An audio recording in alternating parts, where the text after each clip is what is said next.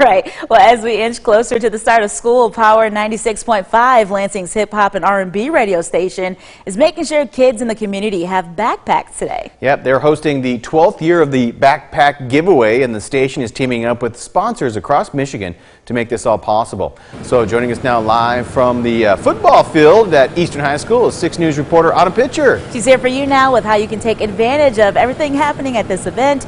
Good morning, Autumn. Good morning, everyone. This is the biggest school giveaway in the area, and officials will hand out 1,200 backpacks today.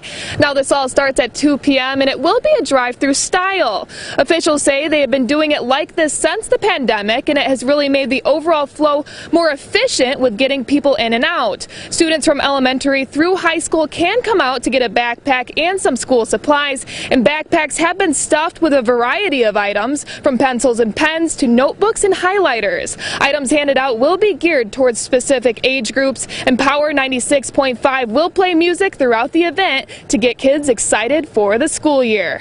We were looking for a way to connect with the community and find a need. And for Power 96.5, a lot of our listeners we knew were in Lansing proper and were in the Lansing School District. And quite a while back, we talked to Lansing schools, and there was definitely a need for backpacks and school supplies, and it was something we thought matched up really well with our audience and with the community.